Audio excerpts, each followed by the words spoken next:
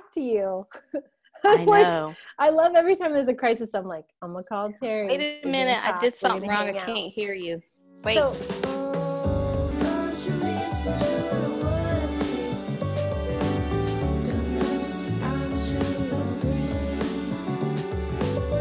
you don't see me? No. So I thought you could.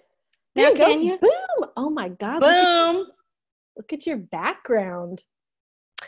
Here's the truth of the matter. We're just finishing building this house, so I just put these up here so it wouldn't be me and a blank wall. I love it. I need the flower healing right now. I'll take it. Terri, I'm going to do a little introduction for you. Then I want you to do your own introduction. So people have heard your delicious voice before, your incredible voice, your calming voice. Because sadly we lost a friend in common who passed away, Marissa Mayer, and I did a bit of a podcast about it where they got to hear your voice. And so they're hearing you again, a little bit of a different story this time. I'm calling you in for your expertise, and your personal experiences and perspectives on what's going on right now. I have a lot of moms that are dealing with teenagers and college age kids. And as this is happening, they're dealing with that battle that you're the expert on, because this is the work that you do. You do so many things, but you do this one really well, which is to kind of help people understand the power struggle that they get into with their adolescents and young adults. So I have moms that are like, I forced my kid to come home from college. We've got a wild puppy over here. Oh, I love wild puppies.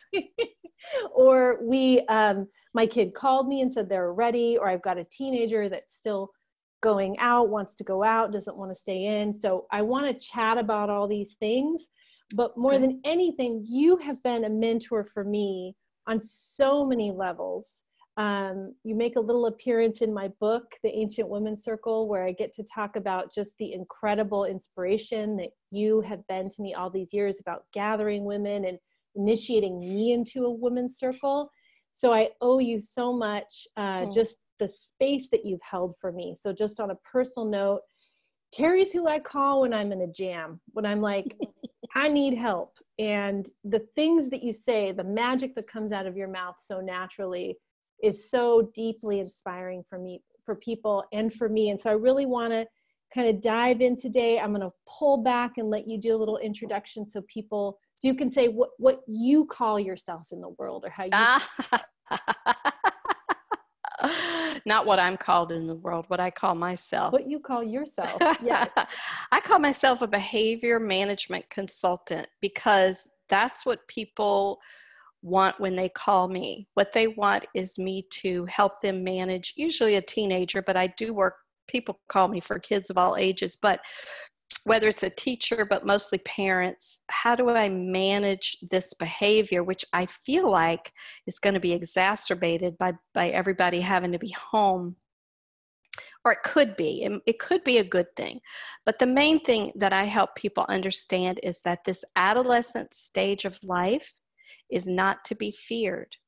What happens is we have a bunch of cultural suppositions, we don't realize it, or wherever they come from. They could be familial, they could be religious, they could be all kinds of things. But we have all these supposes that go on in our head when we're dealing with these other beings who are their total other people, which are teenagers. And there's this kind of struggle in us that I need to be a good parent. I don't want to mess this up. It all comes from a good place. But what I find is a lot of times parents begin to focus, not consciously, begin to focus on being a good parent instead of what is best for the kid. Do you see the difference? So the focus I know, because the only reason I can do all this stuff is because I was on a heap myself. And so I had to learn some things very quickly. And what I learned began to be used in my classroom because I was teaching, began to be used at home. I just did I do a thing called Tuesdays with Terri, which anybody can get through their email. It appears on my YouTube channel and also on my website. But every Tuesday I come out with a little short video. And this one I did just recently was about, you know, pulling your hair out, that just that frustration, because Liliana, there was a moment which I remember vividly and not proudly where I was in my kitchen literally pulling my hair out. So that's kind of where I was, because I loved my kids, but they were out of my control, and I really didn't know how to manage. And so that's what I help parents with, is learning the difference between controlling and managing. And that's kind of, it sort of came out organically just because of my own life, because I became a mother overnight of 6 kids, as you know, many of whom were already in the, it's so funny that when you talk about your kids, you have to use that word many. Okay, so it's like a horde. But a lot of them, a few of them, 3 or 4 of them, were already in that adolescent or pre-adolescent stage. And that's a difficult stage in our Western society, especially. Although I just did a Tuesdays with Terri about the whole big infant syndrome they're having in China. So it's not just a problem here, not wanting kids to grow up. And there's a lot of history, like academic research about why that's the case here, which I could go into if you want, but also what parents could do about it, because nobody really wants to, you know, mess their kids up. And I usually get calls from parents who are really doing way better than they think they are. And what I really, really want people to know is that they already have it within them to do what's right or what's best. But we don't know it because we're so either tired or overwhelmed or just stretched too many different ways, or frustrated because we don't know what to do. You don't know what to do. And we don't get a lot of support out there in the culture. Like, usually they're doing too much. And that's my message. You're probably doing too much. And I learned that from you very early on, because you were giving me, you know, advice on the porch when I was crying about this and crying about that. The beauty is that you can have access to all of this, not just by signing up to Terri's newsletters and going on her website and following her, but also that she has a book out, and it's called The Identity Crisis of Parenting. I have a copy. It's the only copy I have, because it's new. It's the new and revised, because I took stuff out. See, it's not that big. One of the things, Liliana, that I work with, whether I'm doing a book for parents or teachers, I don't want them to be big, because ain't nobody got time for all that. You know, no one got time for that. Ain't nobody got time for that. I look up what's available out there for teachers. Is just unbelievable. 6 modules and 12 things and for parents, every time a kid needed discipline, they had to remember 12 words. I'm like, 12 words? I usually can't remember my kids' names. I'll have to go down the list and be like, what's your name? Just what's your name right now? I cannot remember because you're just aggravating me. So, you know, we don't have time for all that. And we don't. I mean, I didn't.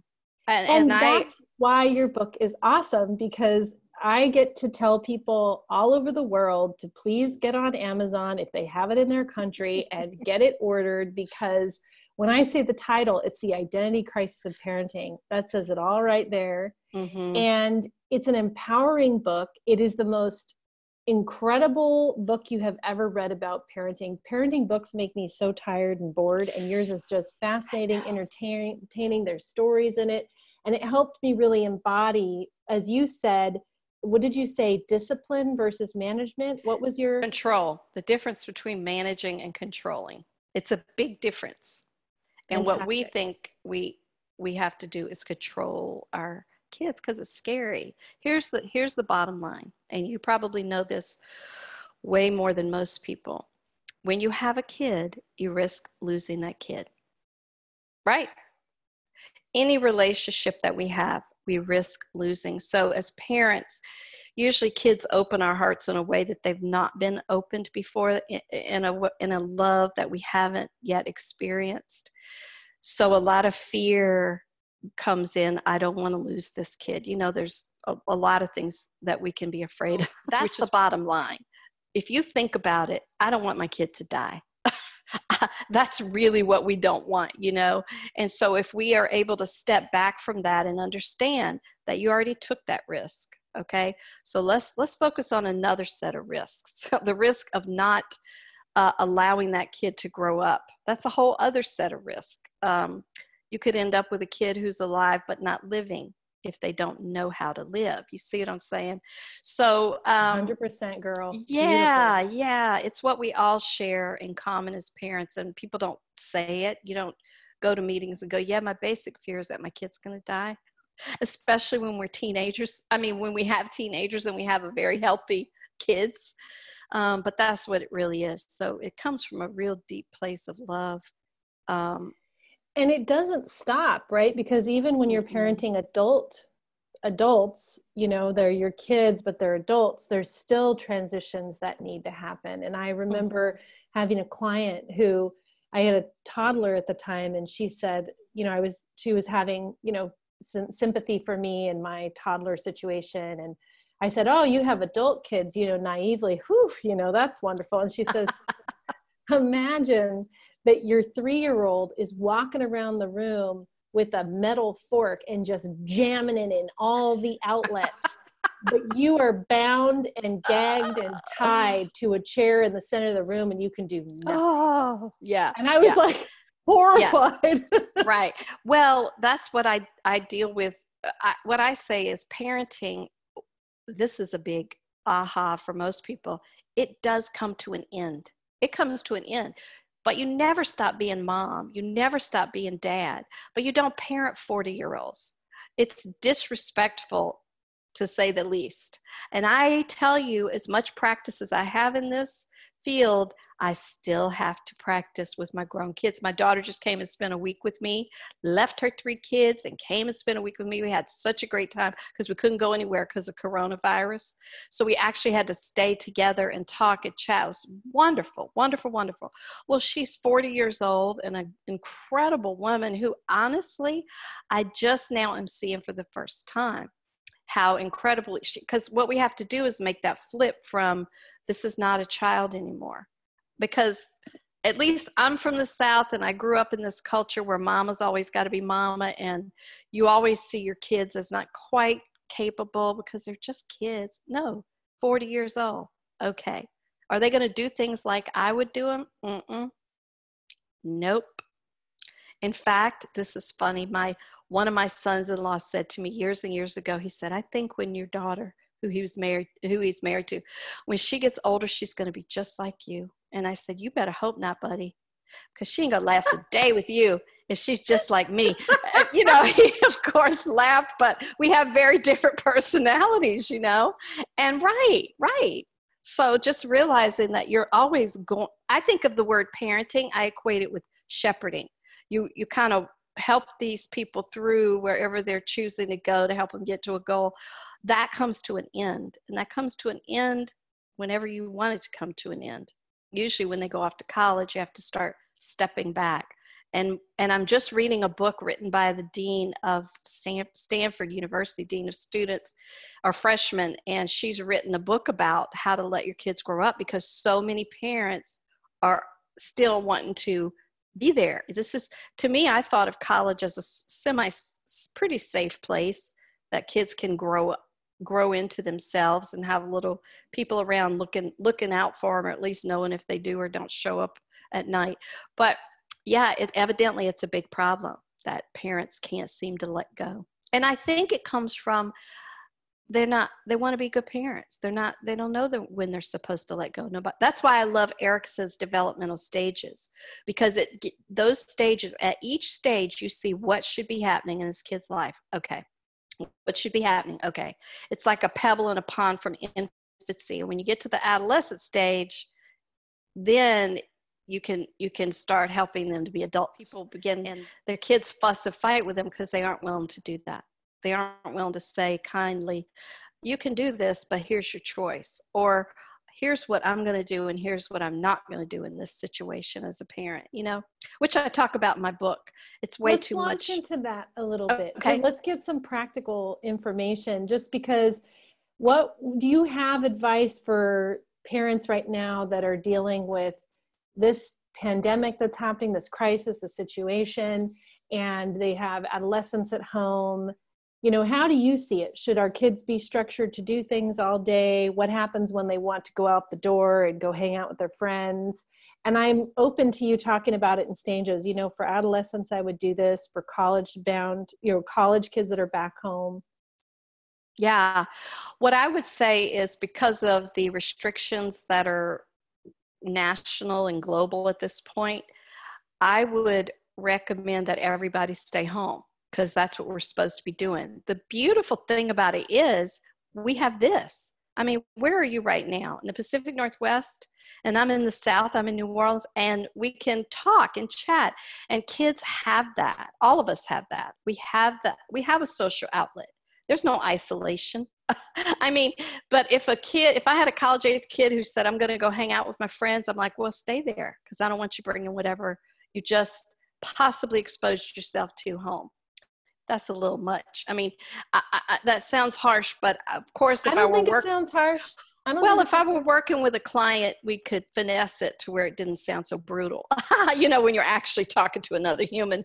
But truth of the matter is, when they're old enough to make those adult kind of decisions, then they're old enough to live with those adult consequences. And that's where, as a parent, we do have the right to say, here's what I will do, and here's what I won't do. When you're home and you're a teenager, I will give you however many hours. We can sort it out. You want 3 hours a day? You want in the morning, the evening, at night, on social media, fine. But there has to be some structure, because we as humans crave structure. That the sun goes and comes every 24 hours. We're pretty used to rhythmic balances. Nature helps us along with that. So to just be letting kids stay up all night at any age is probably not a great idea. I would just encourage people to do what they do when the kids are at home. There's structure, there's a time for this, there's a time for that, there's a lot of free time. Some of them are going to have to be going to school, and I think what I'm hearing is lots of school districts are doing different things. Also, people are doing some great things. I see that authors are reading their books online. If people are on social media, they know all this stuff. There are some teachers who are from preschool on up who are offering lessons. I saw, who'd I see? Math Dad and Science Mom were kind of giving people, so I love the fact that even though what this is doing is we're seeing, as Mr. Rogers says, we're finding the helpers. There's no reason not to find the help that you need, because a lot of people are out there helping. So just because we're in our homes is not a bad thing. I read an essay of a woman from China in the epicenter of the quarantine, if you will, who lives on the 25th floor in her apartment building. They have to have their groceries delivered. I think they've already been in there for a few weeks now, at least, maybe 8. I'm not sure. But she was saying how she's lived in this big city for so long, and she didn't know there were birds in the city. She never heard them. And she can hear them now, and the air is much clearer, and her family's home all at the same time, whereas they're usually not. They're running, doing so, and they're doing a lot of things together. She finds it very valuable, and that sort of helped me sort of flip that switch. But we have things like this where we can talk to anybody anywhere in the world just about, right? So there's no real social isolation.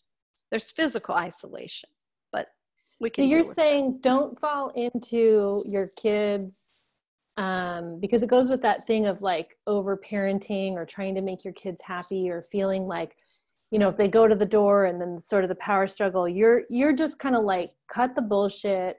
You're good. You're going to stay home. Yeah. You can socialize on social media. Yeah. And so my daughter and I had a conversation with her and was like, what do you want to do? And this is actually what our project is. This is her homeschool project. Her school hasn't really sent out, other than resources, they're not sending like online stuff like some of the other schools are. Uh-huh. So this is our project. So we decided, she calls it Lotus Lantern Worldwide, and she came up with a logo, and she's been building the web page, and she says the tagline is something like, it's not a place for conspiracies or telling you about the fears you have to have, but a place to share perspectives. How old is she? She is gonna be 9 in What just a couple the months. heck? Yeah. That's amazing. Congrats. Kudos. So Oh my this is our goodness. project, but it is, I'm working from home, and I'm giving her my computer to do something, and we're talking about what's reasonable. And then what would you say? So basically what you're saying is, if you've got a college age kid who's giving you a hard time, you just have to let them deal with the consequences for the most part Yeah. of Yeah. that exposure. I mean, to me, it feels like if they are able to make adult decisions, then they have to deal with adult consequences. Now, if they're living in your house and you're sort of supporting them that way, then you, as equal as we all are as beings on the earth, you have a little bit more say-so about it, in my book, in my opinion, because you're providing a lot for this person, right?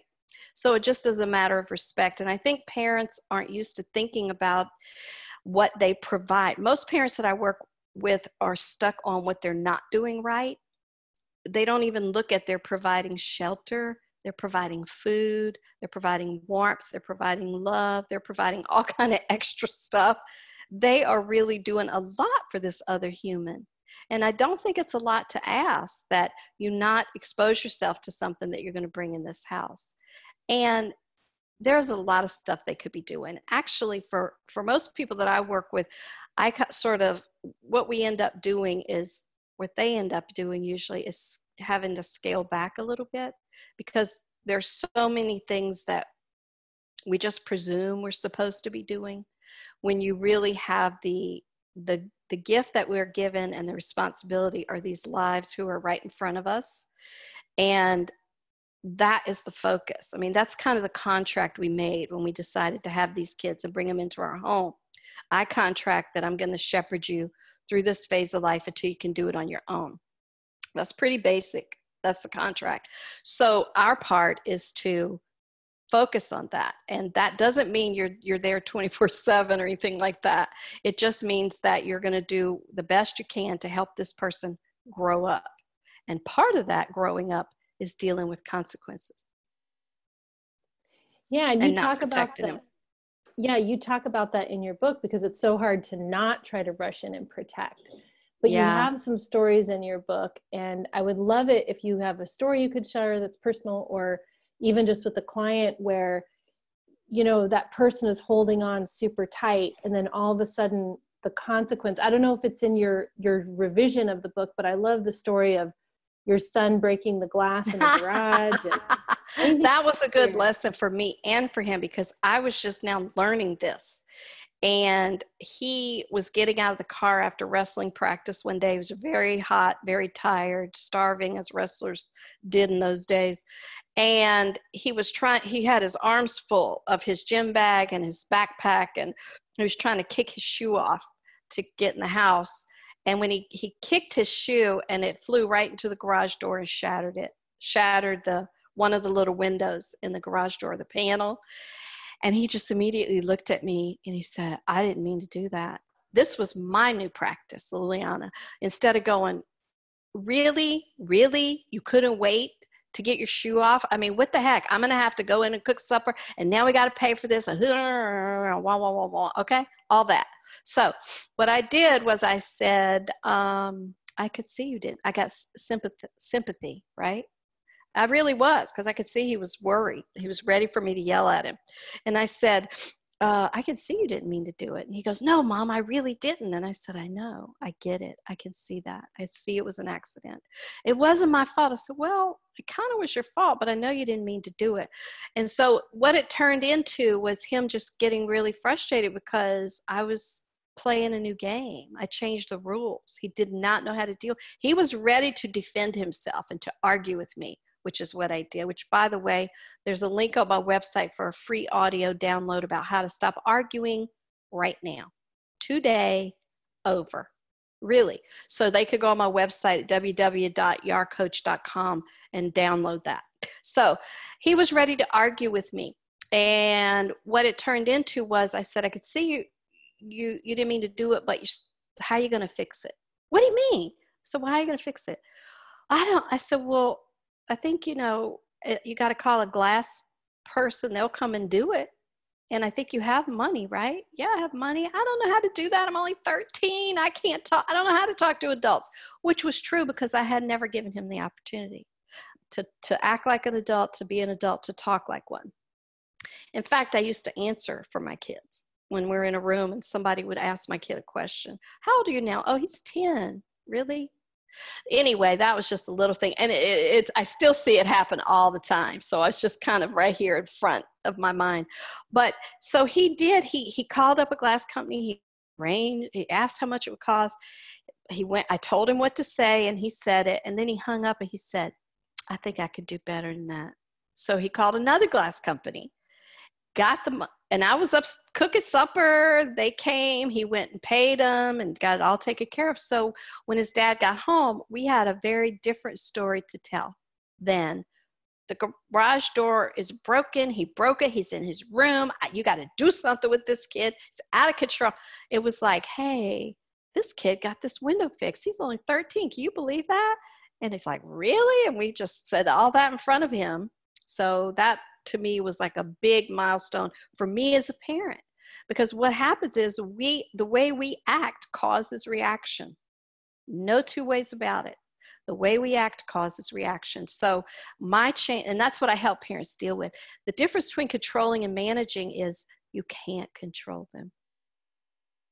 And if you can really take that in and understand that you cannot control another person's behavior, ever. We think we can, but you can't. I mean, you could tell your 2-year-old to stop crying and screaming. That's not going to make them stop crying and screaming. You can tell somebody, I'm going to do this if you don't do that, and they might do it anyway. So managing is a whole different ballgame and so much easier than trying to control something you cannot control. I love it. And this parlays us into your second book, which is all around classroom management for teachers. It is. I mean, specifically, it's for secondary teachers of at-risk students, because that's who I spent my career teaching, kids who were, expelled or in kid jail or whatever, the gamut of that, but which was so wonderful and fulfilling. And are there any stories you could share from that book, or just give us a little bit of some information, a practical application for a teacher, because I know they're also stressed out with. Yeah. I think there is, but the main part of the book, I just give five proven formulas for boosting your effectiveness, or some help from the Beatles to make 5 simple tweaks to get the classroom you want. Just 5, because there again with teachers, and this has to do with the history of teachers in America, they almost always do too much, feel too responsible, and they're made to feel responsible by people who taught them in college, the education system in general. And you have some teachers who teach, 150 kids a day, and there's no way to be personally invested in each kid, nor should you be. So my main reason for writing this is the same thing I did with parents. Know your role. And your role is different from your identity. Your role as a parent is not going to always be there. In fact, one day the tables are going to turn. Your kid's going to be taking care of you. You'll always be their mom, but you're not going to have that role of parenting. And the same thing with a teacher. When 3 o'clock comes, your role ends as a teacher. Your job is to teach. And see, we haven't been taught that as teachers. We're like, make sure they're fed, make sure they're taken care of. If they haven't eaten breakfast, give them breakfast. Oh, and they need to pass all these year-end tests because you need to teach them that information too. It's just way too much sugar for a dime, way. And because teachers are big-hearted and creative, and most of them feel called to teach, they fall right into it. But it's not like you leave kids hanging. That's why it's so important that schools have a system built so that everybody's doing their job. I'll give you an example. There was a social worker from the Department of Human Services who told me that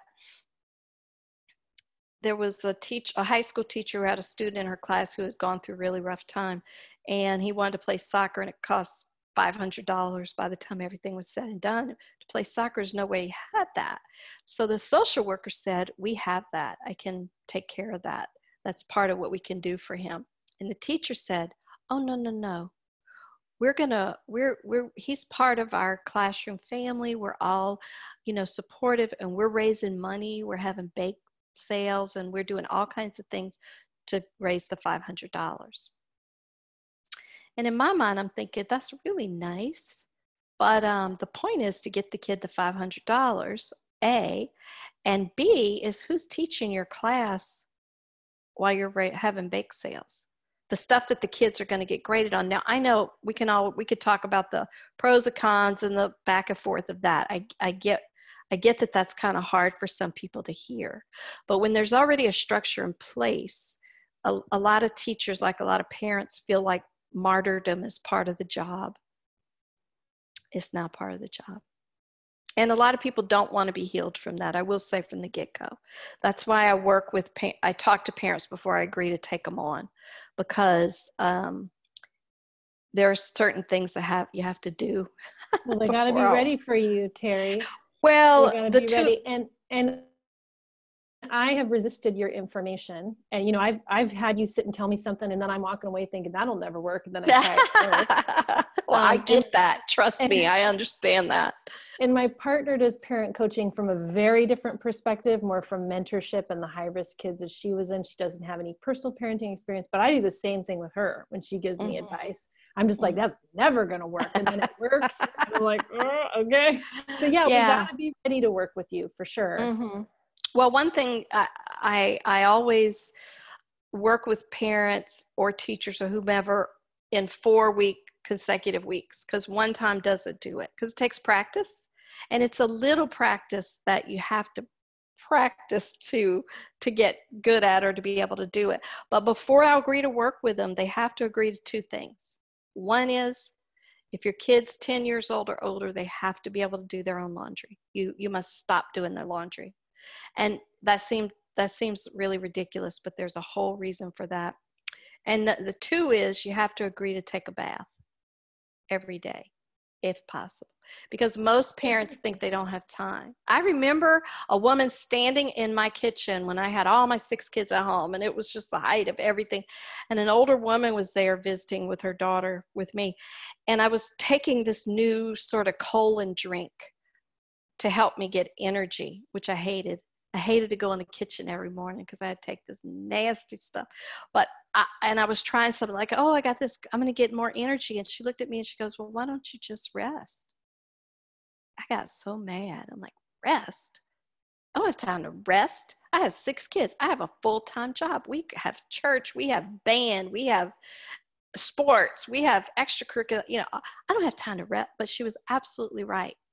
I did have time to rest, but you know what? You can't think you're in control if you give yourself a timeout. Who's going to be running things? Sad. And I was very proud of the fact that I hadn't taken a bath in years. I only took showers, because I have time. So you connect to the martyr thing. You've experienced it. Oh, yeah. And you know what it's like to parent and not take care of yourself. You know what it's like to resist really empowering your kids because you think you're going to do it wrong, or maybe they're going to get hurt. And that's why you're so good to work with, because you actually, every time I've resisted you, you're like, yeah, I can understand why this is hard, Yeah. But just try it, And so you don't have to try it. You don't have to try it. But when I have tried your tips and your tricks, despite my fear, it has worked out really well. And so good. I really think that if people do parent coaching with you, it sounds like a gift. It sounds like an opportunity to have that self-care time when they're working with you. Yeah, I hope so. And you work with teachers as well? I do, but normally in the past I've worked with teachers like in groups. Like their schools will have me in to talk about behavior management in the classroom. Or can you brag about yourself a little bit? I just don't feel like you're bragging enough, because didn't your system get mandated by the courts for some of the kids? Well, what was that? Not exactly. It was adopted by one of the school districts I worked for as a class, a social class for students. But what happened was, because my classroom was, successful when I taught expelled kids, right? The bad kids, which I have a lot of stories about in both books. But because of that, then the truancy judge began to send parents to my workshop in lieu of paying a fine, which was so great, because then I had these parents typically were so mad, because it's like, why do I have to be here? I didn't skip school. Why am I here? So that first night, it gave us the opportunity to go, well, let's look at that. Why are you here? Well, it was either this or pay a fine. So you made the choice to be here, right? Yeah, you did. And so the thing is, we victimize ourselves without even realizing we're doing it, because we think that's what we're supposed to be doing. And many people have been victimized by their teenagers and don't even realize it, And some people, I have to tell you, are really comfortable in that. They love being able to complain. That's the payoff. They love, I don't want to say being a martyr, but they love that it's hard. They love, because when they do that, they feel like they're just working harder than most people, which is what they expect. And it doesn't have to be that way. That's the biggest message. Yeah. It doesn't have to be that way. Oh, Yeah. I love it. So when I talked to, I'm trying to think, I wish I would have talked, there was one kid, I guess I'll tell you, to allow consequences for teachers is difficult. There was a kid I had in my class who had homework from his home school. He couldn't go to that school because he was expelled. He couldn't play sports. He was really, really mad about it. But he was wanting to graduate, so he had to get a class from his school, and a teacher agreed to send the work over, and we had time when we worked independently. And one day he was just huffing and puffing, and I walked over and I said, what's up with you? He said, I hate this stuff. I hate doing homework. And I said, well, why are you doing it? Well, my teacher said, I said, well, didn't you say you wanted to graduate? Yeah, I said I wanted to graduate. I said, well, I already graduated, so we're not here for me. I'm here for you. How can he goes, he puts his pencil down. I hate it when you say that. I hate it when you say you already graduated. And I said, well, the first day you came here, I asked you why you're here. You said, I want to graduate. So let me help you. Do you need this course to graduate? Yeah, but you need to nag me. I said, I need to nag you? Yeah, like my mom does. She nags me. I said, does that work? No. It was just so cute. It's just asking these questions. And that's what I tell parents or teachers. Stop telling and start asking. And that's the number one thing. When you question people, then you allow them to think critically. You see, you allow them to think, well, why am I? Because, I used to tell them my door's not locked to my classroom. You don't have to be here, which opens up a whole can of worms. You want to leave? Well, let's call your mom. Let's call your parole officer or whoever it is. And then you have irate parents, which was great with me because many of those parents were so disenfranchised, they've never talked to the school, right? So at least we got them in here and we're all at the table and we're all talking. It was beautiful. But, yeah, just helping them think critically, even the parents, it's like, well, absolutely. Yes. Yeah. Yes. Yeah, that was great. So I love doing this because it makes a difference. I have, at this point, I'm getting ready to have my 14th grandchild. I'm getting ready to have my 14th. I know, right? So I don't have time still for things that don't work. I don't want to burden people with things that don't work. I want them to be able to come to me and we're going to have these sessions and then I'm going to be available to you and you're going to have a change. You're going to have a change. And it was funny because I had a parent call me, a consult about working together. And she goes, okay, well, I'll bring my boys in. And I'm like, yeah, no, I don't work with the kids because I can work with kids, but then they have parents who are still over them who don't get it. No, I work with parents now. I need you to come in. Oh, okay. So, because what we do causes a change in the kids. Even I had a parent call me one time crying. She had been to one of my workshops only one night. And she called me before work the next day. She said, last night, my daughter came in my room and talked to me for the first time since she's been in high school. Oh, she was in tears because her daughter treated her like a piece of crap. And she was in tears. And that's why I like doing what I do. It's not a lot of work, but it's a lot of outcome. So it's fun. It's fun for me and I enjoy it. And it's no BS, really. I ain't got time for stuff like that. What happened was I was in grad school and I was struggling with these adolescent kids in my life, in my home. And I learned about the several things. One of the stages of development. I learned about the anger cycle. I learned about all these things that I had no clue about. And I began to put them to work in my home, and my home changed. Then I began to put them to work in the classroom, So it was like, I didn't make this stuff up. I just brought it all together, you know? And it's just these little concepts that make that switch. Because really, I feel for parents. They have a real big burden, you know. They burden themselves with that responsibility, and they feel that burden. You know, it's not easy, especially when you're busy, which is a good thing about isolating, because now you don't have to be. It's true. You can stay home and go, I'm not exhausted. Oh, I didn't have to go anywhere today. Yep. Yeah. There's definitely some waking up that's happening for sure. I believe it. I totally believe that. My partner and I were talking about how it's the end of convenience, because there's this awareness of like, oh, what happens if I have to be self-reliant? What happens? Mm-hmm. Just a change of thinking as that we've been kind of just going at this exponential rate in our world. And to go back to what you were saying earlier, again, my partner and I always talk about do-gooders, bleeding hearts, and how oftentimes that's the thing that gets us the most in trouble. When you're talking about the story with the social worker and the class raising funds for the kid, I was also thinking about how the perception would be for that kid that needed that $500. You know, sometimes just having the $500 that someone can give you, because it's not a kid's fault that they're in that situation. Right. And sometimes it's not the parents' fault. You know, it's it's the socioeconomic situation that we have going on. And so, yes, poverty is real. And so for us to not have to act like this kid is a problem or just like a charity or a case. A case. That's what I found with the kids that I used to teach.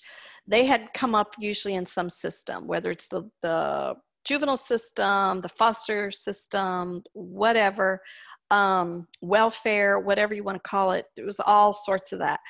And they were always the case. And so when they came in my classroom, there were things I expected them to do, or I allowed them to do to help me, to help each other. So they are not the case. They're empowered to go, oh, I really do know math more than the class, or I really can clean these boards, or whatever it was.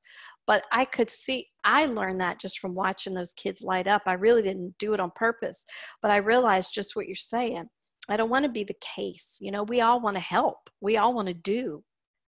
So that's really empowering. Purpose. I mean, you're talking about purpose. And I think kids with so much convenience these days and so many bleeding heart parents that feel guilty about every little thing takes all of the purpose and direction away from that kiddo. Another thing that people are really asking me about right now is, you know, it's kind of a reverse. You were speaking to that earlier of like, one day we're going to be taken care of by our kids. I have a lot of clients who are worried about their elderly parents with this pandemic and not being able to go out. And a lot of their parents, a lot of people in their 50s, 60s, 70s, 80s, 90s are just like, I can do whatever I want. I'm invincible. Do you have a way that we could apply some of the concepts that you shared for that? If I'm in the role of over caring for my parent and feeling like, you know, they shouldn't be leaving the house. Cause I was even doing a little bit of that with my assistant. Like, you shouldn't, you know, your daughter isn't here to patrol you. So, you know, and she was kind of like trying to manage me. Well, I think it would be the same. I mean, I don't know exactly specifically what you're dealing with your clients, but I think it would be in general the same if I'm responsible for someone. Now there's a difference between thinking I'm responsible and actually being responsible. If you're caretaking for a parent who's living with you or in the space with you, that's really different from someone living on their own who is still self-supporting, even though we like to try to, you know, help. I always like to redefine the word help. That's another video. But so I would say the same thing. Here we are in our house, Mom, and you live with us and nobody's going anywhere. That's just it. Unless you don't want to live with us. unless, and of course our time is short, so I'm being kind of short, but there are ways to have these conversations respectfully and to say, this is what I don't want to infect myself or anybody who lives here. So this is what we have to do. And sometimes aged parents too are all about following the rules. I don't know how old your clients are in general, but it's like, if that's the rule, I'm not going to do it. Well, if they grew up in the 60s, they probably want to do the opposite. But if that's the rule, I ain't doing it. So I ain't going to listen to the man. But anyway, it's the same kind of thing. And I think what complicates it, it's really easy to see when you can pull back and detach.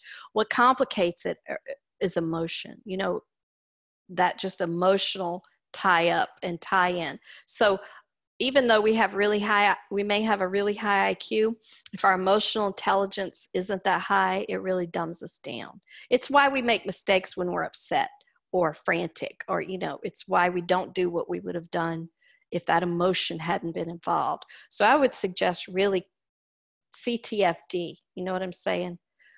I mean, just calm down and back up and take a look at the situation as if it were someone else. I find that really helpful. What would I say? Mm-hmm. What would I had to, learning how to detach and love is a practice, right? With your kids or with anybody. So does that help? Is that what you mean about? That's exactly what I wanted. How do I apply that to, I'm worried about my assistant and should she be going out? Does she know, has she seen the news? Those kinds of things. You're really what I call the level of responsibility. What level of responsibility am I at internally? And I'll share a tool real quick for that. What I want to say is that you can find out about Terri. We're going to have all of her information listed. Follow her, get on her newsletter, and my A class that I teach that you can get online, that's DIY, that's all about looking at your level of responsibility. So it blends really nicely with working with Terri, because we have kind of the same concept of what is help? Is help really help? Am I really helping? And the stories that I tell, and I've done a couple of podcasts about it, you can go back and listen to them, is, if I'm over functioning, right, as you're talking about, then it kind of takes that opportunity away for that co-creative experience. What can we create here? So what I do for myself is I feel my level of responsibility. So for me, it was my assistant. And so I close my eyes and I sense it and I go, okay, I'm worried about her. My level of responsibility, scale of 1 to 10. What number is that? 10 is high, 1 is low. So I'm asking myself, what's the level of responsibility that I feel in my body for her safety, her livelihood? And I'm using the word responsibility in kind of a bad way, like it's negative a little bit, the way it's kind of a dirty word. And so 10 is high, 1 is low. And I'm going, man, it's like a 9. I'm checking in with myself going, that's a 9. It doesn't work for me to just go, well, I need to get down to a 1. I actually have to take my body down those steps, down the tiers. So imagine the 9 in my mind, feel it. Yep, I'm accepting that I'm at a 9. I don't want to be that. That doesn't help her. That doesn't help me. Now I'm going to picture the number 8 and ask my body to match that vibration. I'm going to imagine the number 7, ask my body to feel the 7. And I'm going to get down to where I feel comfortable. It's not to get to a 1 or a 0. It's just like, well, where do I feel expansive, relaxed, less stressed out? And so that's just a quick one that people can do. That's really good. And that's really good. And I might add, if I could, if you can, after that's done, if you can have a conversation, just so you're clear and say, listen, you're an adult. Here's my thinking. But you can do whatever you want to do. I just want you to know I love you. And if you go out there, you can't come back in here. That's all. That is crucial. That is so important what you're saying, because oftentimes people are like, I'm getting a premonition or I'm worried about this person. Should I tell them? And I'm like, only if that's the right thing for you. If you're like, I need to actually just say this out loud to you, which is, as you're saying, this is my rule. Like, I need to communicate this to you. This is where I'm at. And you want to do that from as neutral a place. Yeah. And loving people, because we love people, right? It comes from love. Yes. It does. It all does. That's the honest truth. Yeah, that's a really good one, because what we don't usually do is take the time, whether that's takes 15 or 30 seconds to do what you just said. Breathe that in, let it be what it is, and then come down to, does this person have a mother? Do they have someone who's responsible? Do they have a partner? Because that comes from that wanting to take a place that's not your place in their life, right? That place is right for you and your kids, for sure, your partner, for sure, but you don't have that kind of contract, with them. And I think Absolutely. that's really important, really important. And my assistant handled me real well. Yeah, but you're so kind. You're so loving. She was like, all right, I hear you.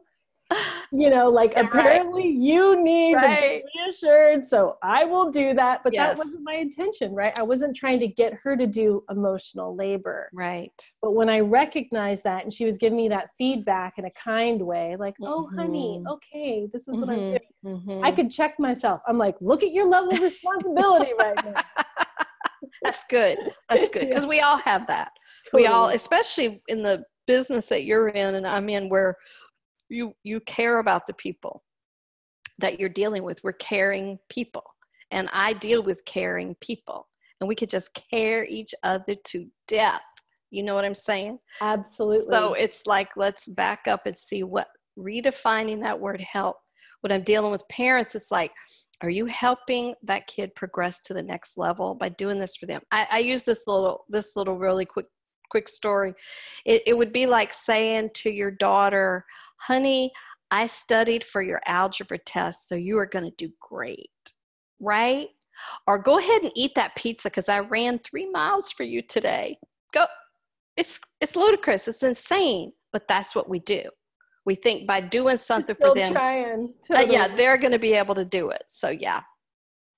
Well, Terri, thank you so much. I intended for this to be 45 minutes and we've gone to the hour because oh my goodness, everything that you said is so valuable. Thank you again so much for being time out of your busy quarantined life. I know. Life is still happening. It is. Thank you for connecting. I know that you have clients who are really worried, and so thank you for letting me talk to you again and for giving me. I feel honored. You are appreciate it so much. Thank you so much. I love you. I know you. I'm so lucky.